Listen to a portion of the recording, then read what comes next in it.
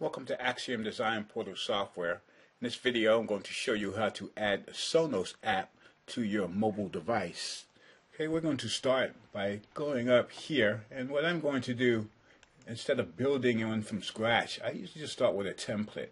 So I'm going to go ahead and grab one of the templates. I'm going to go ahead and open this iPad Cosmos right here. What happens when that opens, it gives you ready-made pages. This is one shortcut that you can actually use instead of trying to build pages from scratch. So if I chose to, I can delete pages that I do not want. So say I don't have an iPod, I just go ahead and just delete that page right off of my system there.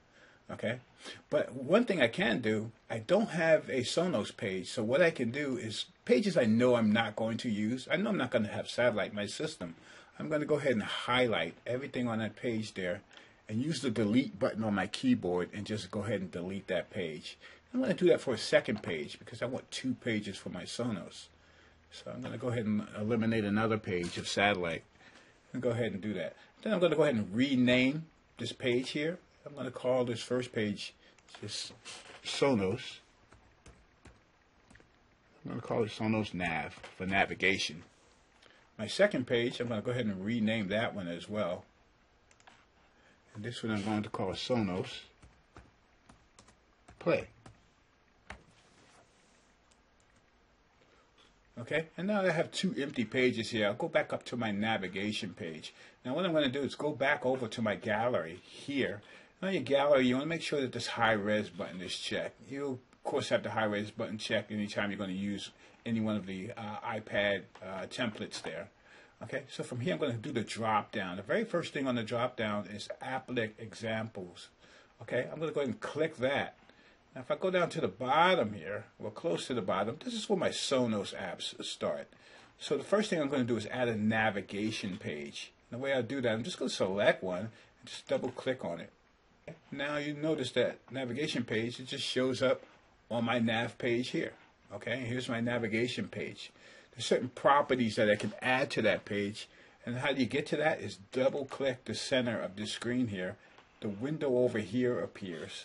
From here I can choose which Sonos device I'm actually using. If I want to change my fonts, I can do that.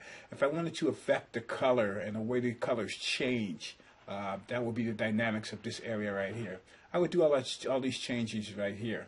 I can show progress, show progress bar, show text. And here, more importantly, I can kind of choose what I want to view on this particular screen. In this case, I want to just view content browser here. This service button, if I push the service button, it allows me to add services to my system. If I want to add Spotify or Pandora, what I do, just simply click the button there. And if I have a user's account with Pandora, I'll just go ahead and I'll just type that in there. And then I would type in my password that goes along with that. And if I go ahead and close that screen there, now what I want to do is add a second page of my Sonos. What I want to do is just click on the second page right here. Now there's a blank page there. What I'm going to do is go back to here and go ahead down. This time I'm going to choose a play button or a playback for my Sonos. So what I'm going to do is go ahead and double click there. What I get here now is a simple play area right here. This shows me that I can play my stuff back, and it's going to show my track and artists and things like that. I have the same properties for this one as I did the other. The difference, what I want to do here though, I don't want to have 2 Sonos players, so here's going to ask me which device. I want to make sure they operate on the same device.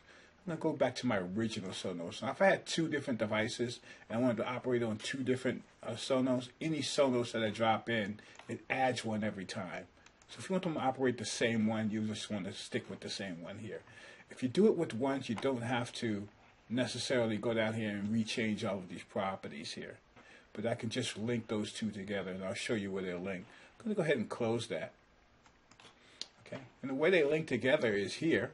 If I click on this one here, it's going to open up for me a window over here. And what that is, that's simply a swipe window.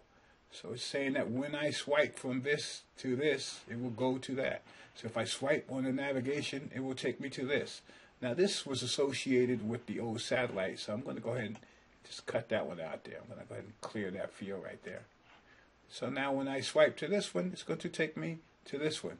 If I do the same here, when I swipe to this one, it will take me back to the other one there. Once again, I'm going to eliminate any association they have with the satellite there. Okay, the last thing I need to do to get this to actually activate is here. I'm going to go to the first Sonos, because remember, this is the one that I chose in my properties. So I'm going to click on there, and over here, I'm going to add the IP address. How do I get that IP address? I actually go to my Sonos player itself. I go ahead and I click the help button on the Sonos. I click the About Sonos, and it will show me the IP address. And I just take that IP address, just go ahead and drop that right in my Sonos window right here. Okay?